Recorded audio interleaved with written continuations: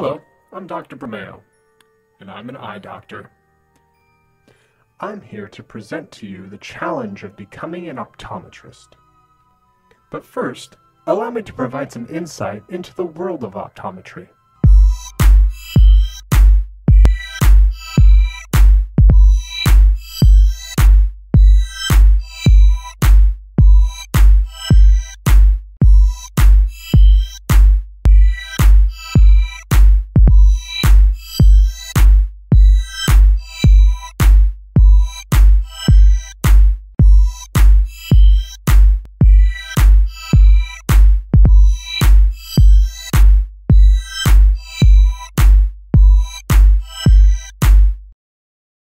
As an optometrist, your key mission is to provide comprehensive eye care.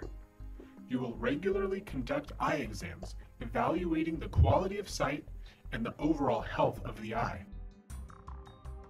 You will possess the skill and knowledge to correct, alleviate, and restore vision to many visually impaired people. The eyes are a window into the overall health of your patient.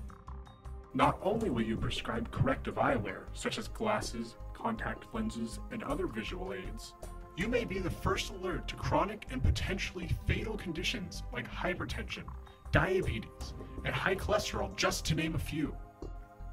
The majority of optometrists report being very happy with their chosen career, not only because they help people on a daily basis, but because it's a high-paying job and always in demand, allowing for greater financial freedom.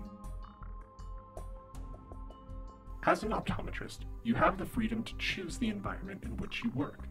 For those who wish to be their own boss, establishing a private practice is the ultimate goal.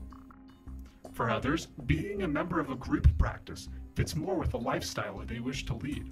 For some optometrists, the field of research or teaching is the path they choose to take. You may practice in an office, a hospital, a clinic, a classroom, a military base, or travel as a field specialist. The possibilities are as varied as your imagination allows. I can just feel your anticipation as you picture yourself wearing the prestigious white coat, implementing the instruments and knowledge of your trade, restoring sight to the masses. But it is a long journey. For those of you with the patience, tenacity, integrity, and vision for a clear tomorrow, your journey starts here. You will have first completed the prerequisite courses of study and have taken the optometry admission test. Then, you will apply to your desired optometry institution.